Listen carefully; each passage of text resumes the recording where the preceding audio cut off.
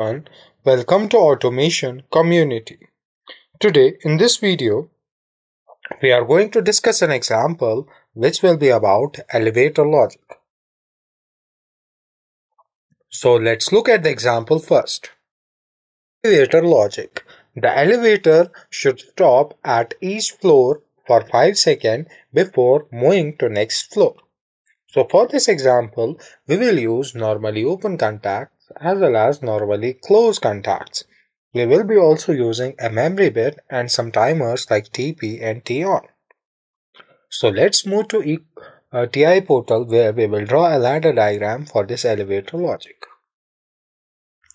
This is the interface of TI portal. Let's go to PLC tags and then default tag table. So we have one input and one output. The input is start button and then we have elevator.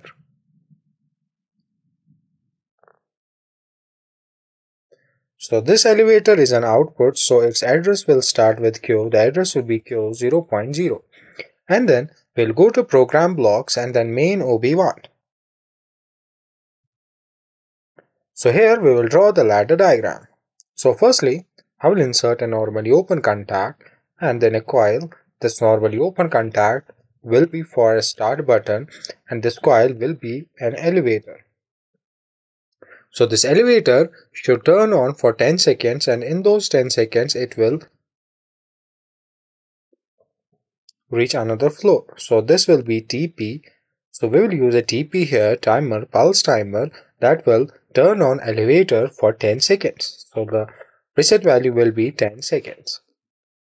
So after 10 seconds, the elevator should stop and it should stop for 5 seconds.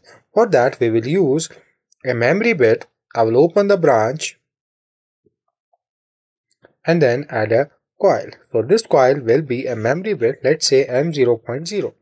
So this is a memory bit. After that, this memory bit should turn on after 5 seconds. For that, I will use a timer T on and its preset value will be 5 seconds. And then we will use a normally closed contact here for the elevator. And then to start the elevator again, we will use a normally closed contact here, that is memory bit, that is M0.0. So as you can see here, when start button is turned on, elevator gets on and it remains on for 10 seconds and in those 10 seconds it will reach another floor. After reaching another floor, it will stop after 10 seconds and when the elevator will stop, this timer will start and after 5 seconds this M0.0 gets through. And when it gets through, the current will not flow through it. As a result, this M0.0 gets again off. And when it gets off, this memory bit as normally closed contact, when in false state, when it gets off, the current flows through it and this timer once again starts and the elevator again starts and reach the next floor in 10 seconds and after that it will stop.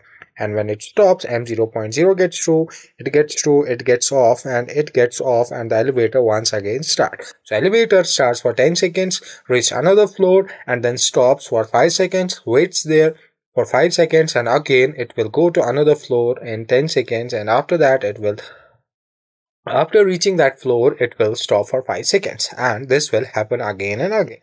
So I will start the simulator here.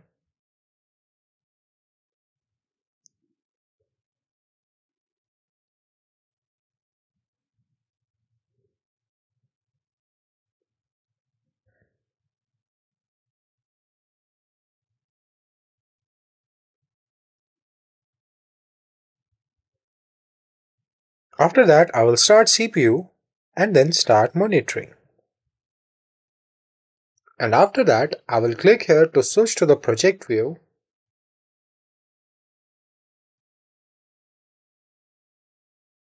And after that, I will go to.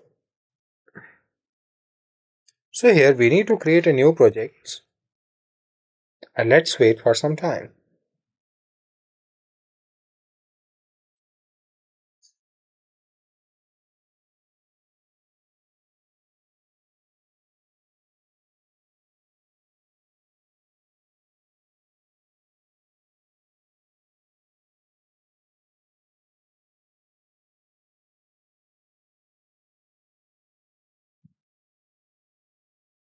After that, I will go to simulation tables and simulation table 1. I will right click here and load project tabs. So here, when I turn on start button, the elevator starts and it will start for 10 seconds and it will reach another floor, and after 10 seconds it reaches another floor and gets stopped, and it remains off for 5 seconds. And after 5 seconds it once again gets on, reach another floor in 10 seconds, and after reaching there it will stop, and after 10 seconds it will stop and wait there for 5 seconds, and after 5 seconds it will once again start and reach another floor. It was all about this example. Thank you for watching.